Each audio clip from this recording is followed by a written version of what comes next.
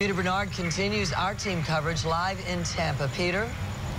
Good evening, Gail. The internet video of the beheading of Steven Sotloff is sending waves of disgust throughout the entire nation.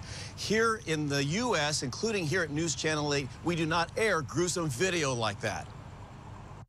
The Islamic State terrorists have no such filter. They proudly show off their barbaric acts and don't seem to care what people think.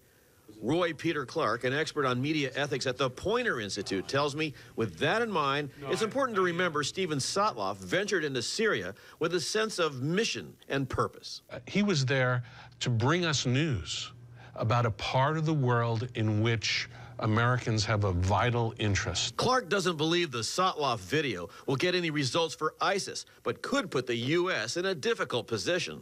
We wind up allying ourselves with people ordinarily who we would not want to associate with. Why? Because these people are worse. Remember how you felt after the 9/11 terrorist attacks? Anger? Hatred?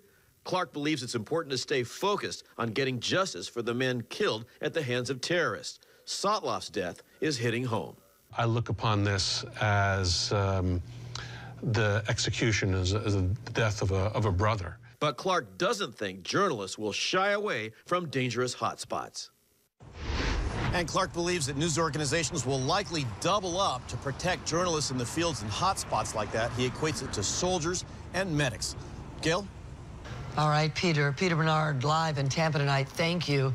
And our coverage continues tomorrow morning on News Channel 8. Look for live reports from the campus of UCF in Orlando at 6 a.m.